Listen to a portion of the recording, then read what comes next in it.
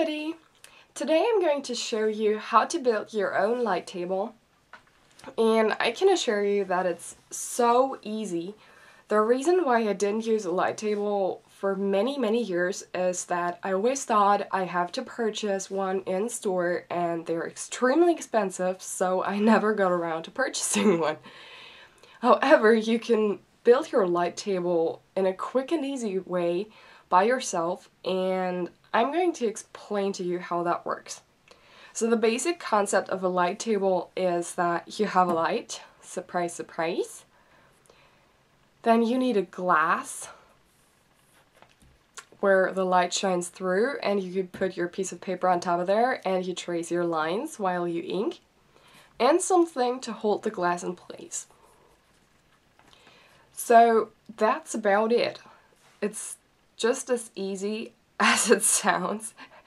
So there are a few things which make the whole concept a bit tricky. The first thing is the light, because most lamps are built in a way that the light shines downwards onto your table, because that's the main reason why you would use a lamp. However, for the light table, you need the light to shine upwards. So you either need to take a lamp where you can switch the top of the lamp around and the light shines up, or you just need to prop your lamp in a way that the lamp lies upside down. That's what I'm doing right now. I just put my lamp on its back and I prop it up with a book and I'm good to go. As far as the glass goes, that's actually quite easy to come by. You just need a picture frame glass. So this is mine, and we already had a huge picture frame in our house, but even if you don't, you can still purchase a picture frame, and that's still not even nearly as expensive as purchasing a new light table. And the third thing is something to hold the glass in place, and this is the part where you can get really creative. However, I wanted to have a light table which is integrated into my table, because my table has the height I like to work on when I'm working on my art, and I don't want anything that is placed on top of my table because that will alter this height. And I'm going to show you the setup of my light table in a second.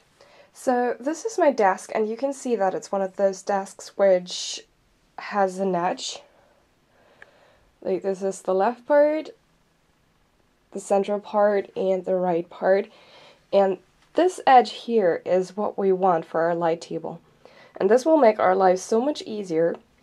But if you don't have such a desk, don't worry, I'm going to show you an alternative to that in a second.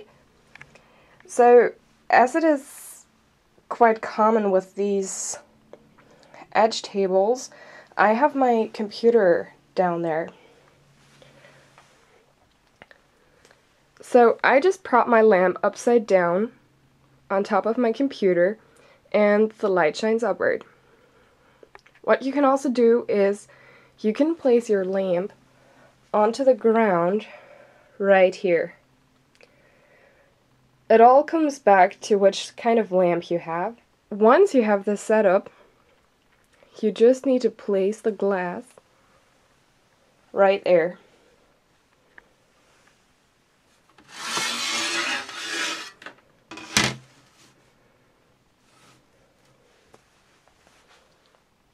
And you have a light table.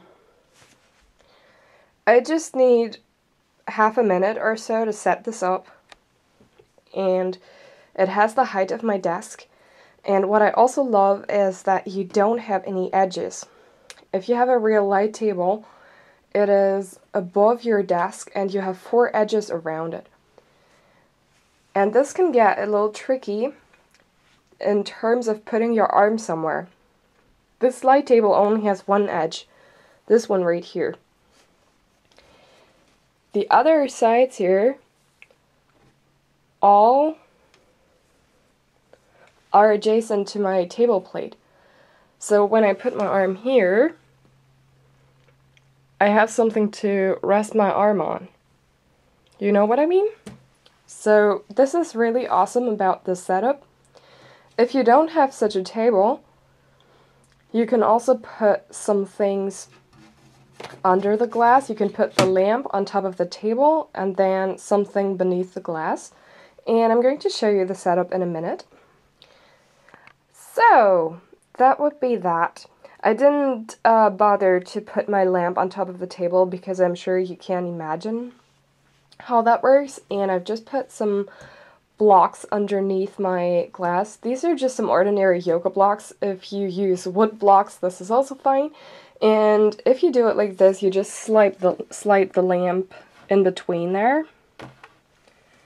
And that also works fine. This is what I did when I could not film at my desk for the past 2 videos, I think. Because I wasn't home. And that also works fine, but this is also where I realized that it's really, really annoying to have these edges at the sides here, because you always work with your arm up here, and you can't put your elbow anywhere. So, as I said, it's really simple. You just need to get a bit creative in terms of the tools and the props you use, but that should be fine. I hope you found this video useful, and now that we all have a light table at home, I'm going to show you next week which kinds of benefits a light table has over having none, and I hope to see you next week. Bye!